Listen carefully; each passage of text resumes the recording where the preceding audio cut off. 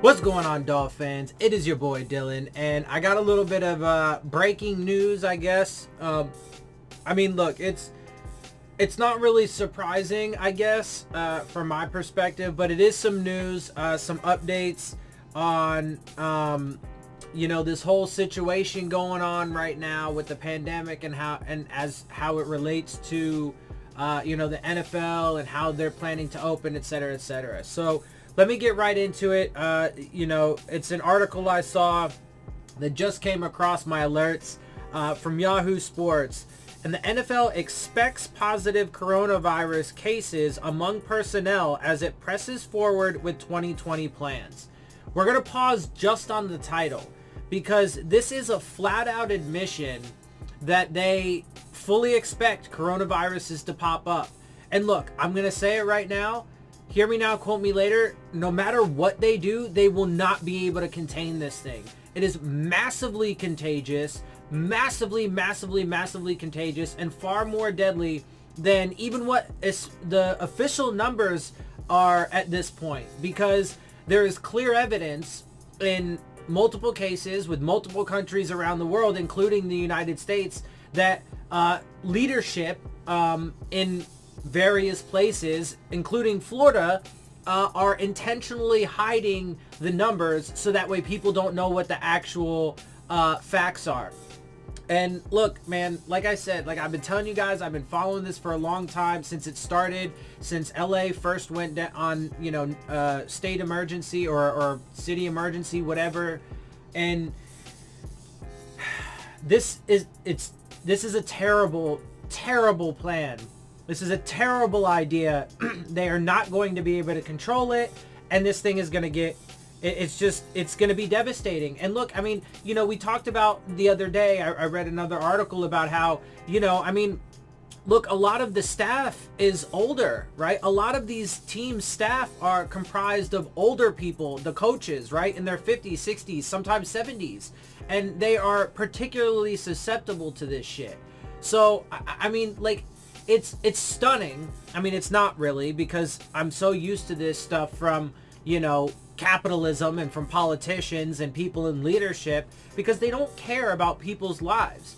They are perfect. The NFL is admitting that they are perfectly fine with risking people's lives. The players, the coaches, the staffs, the referees, the cameramen, the fans, all of it. They are perfectly fine with risking people's lives just so that way they can get the NFL going again, and they can continue the capitalist fucking machine that the NFL thrives on. It's disgusting. Anyway, but let's go ahead and get through this article, because man, I've already said a lot, and we've only talked about the fucking headline.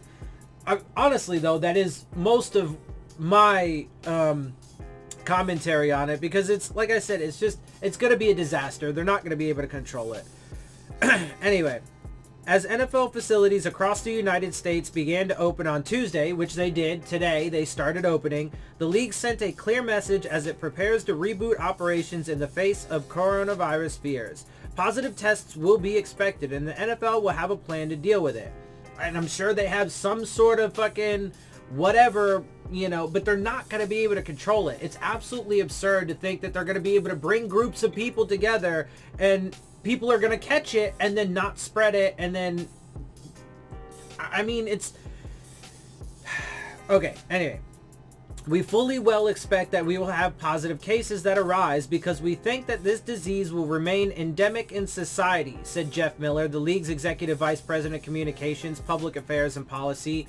I'm sorry, gotta stop again just real quick. If you think it's gonna stick around for a while, which is what that means, remain endemic in society, then maybe you should do it, or maybe you shouldn't open up and get things, you know, churning at full productivity or whatever, efficiency or full steam ahead, whatever, until you have the testing, you have maybe, I don't know, a fucking vaccine for it, and you don't have fucking leaders that are just literally suppressing the information so people are just not even well informed about it, you know, so that they don't wear masks and they don't adhere to social distancing guidelines.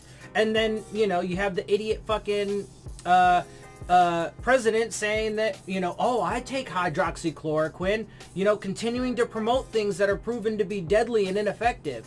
It's just a maelstrom of chaos, and it's going to get far worse, and these people are fucking fools at the very least if they think that they're going to be able to do this successfully. At worst, they're just horrendous people that literally just don't give a fuck about risking people's lives, which, as far as I'm concerned, they very much fall into that category.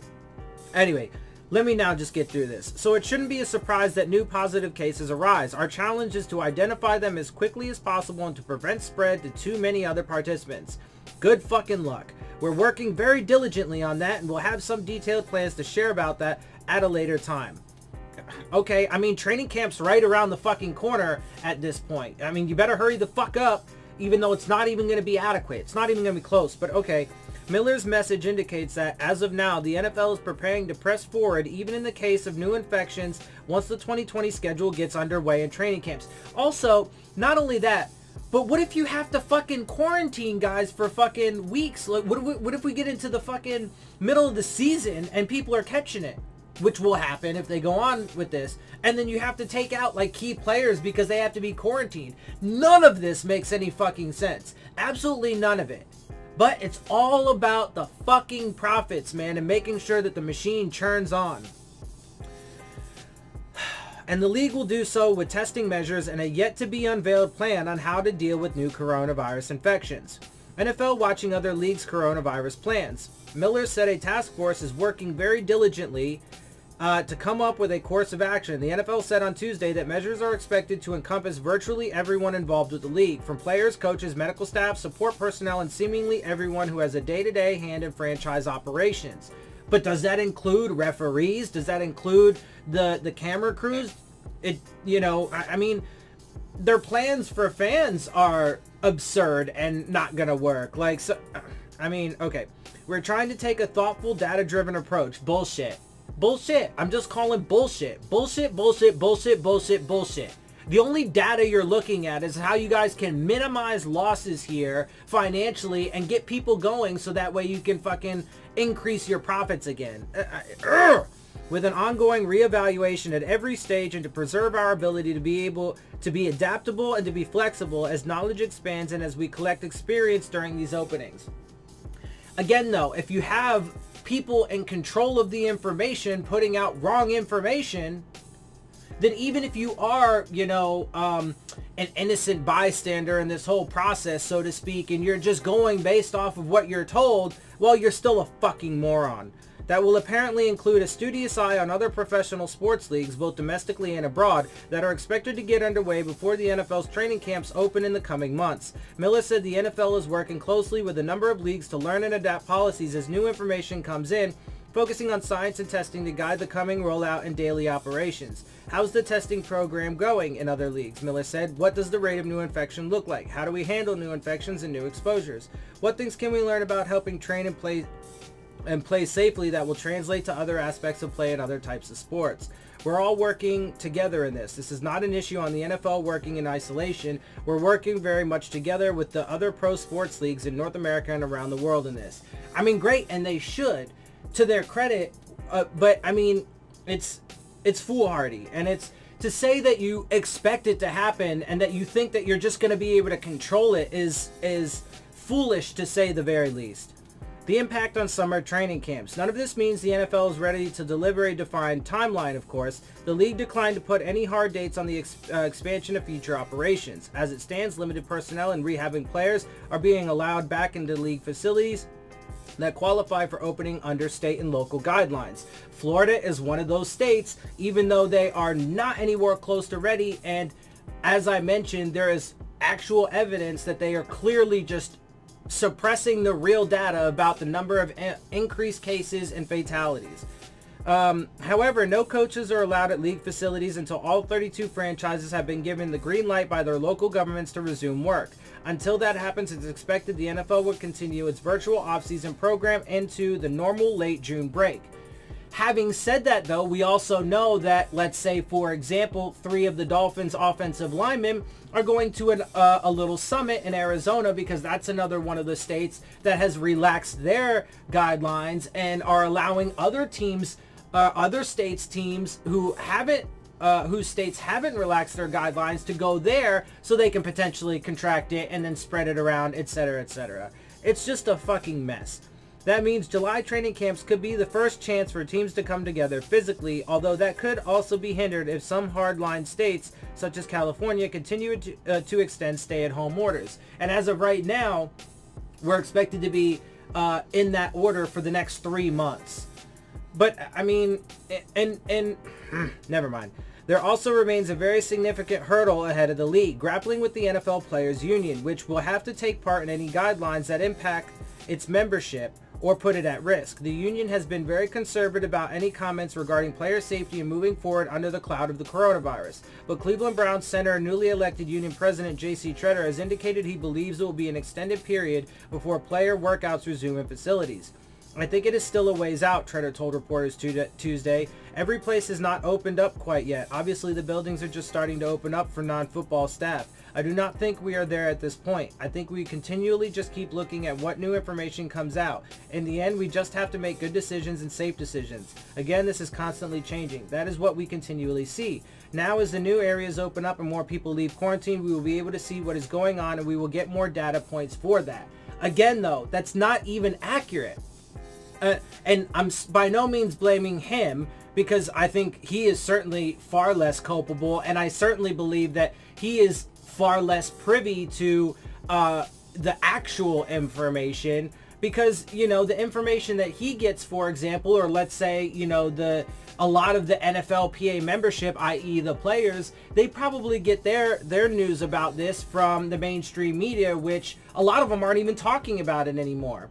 And then when you get, you know, when you get report after report and, you know, surfacing about how different states and political leaders are literally suppressing the information, well, if you don't actually get like legit, true, factual data, then your evaluation and your plans and all of that is just going to be wrong. It's because it's not going to be, there's no way it can be right. It's impossible, because you are leaving out massively important contextual data points that you absolutely need to be able to make an informed decision on this kind of thing, and they're just not going to have that. So at least not anytime soon, as it seems. Anyway, to finish this up, we have the, I guess what you could call an advantage if we still have time before our season is projected to start. Yes, that's true, but that window is very rapidly closing, and especially considering, you know, all the other factors that go into it that we've been talking about. I mean, you know, that advantage is evaporating very quickly because of the projection we're on, you know, the arc that we're on. A lot of the other leagues are trying to figure this out right now and trying to piece it together, and we still have time. I would not say we are at the point where we need to make an agreement. We are going to keep sitting back and making sure we make the right decisions for our players. And, you know, I mean, obviously they should. I would like to think that, you know, the further down you go on the ladder, the more they actually care about, you know, all of the players and keeping people safe. Whereas, you know, up the ladder at the leadership level, you know, they've proven not to give a shit. Anyway, so, I mean, that's some big news.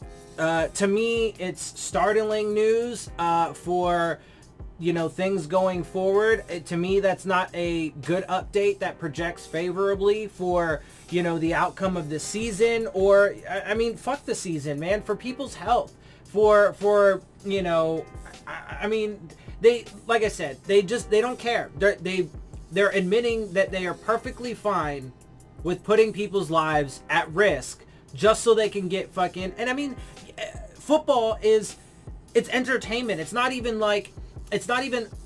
look, I love football, and entertainment certainly is important in life. You got to be able to relax and veg out and balance out from like the work and the stress and stuff. But at the end of the day, it's not food. It's not, you know, a place to live. Like it's not the power to your house. It's not, you know, the water to your faucet, right? Like, it's not one of the basic necessities of life. But they got to keep the capitalist machine churning, and it's gross. Anyway, I'm going to get out of here. I hope you guys enjoy my perspectives and my videos. If you do, make sure you hit the subscribe button. Make sure you hit the like button. Make sure you hit the bell if you want to get the alerts. Share my channel and videos with your friends and family. Leave your questions, comments, and concerns down in the comment section. And of course, as always, make sure you follow me on Twitter at Dillon Tartaro. And with that, I am out. I'll see y'all soon. Fins up, baby.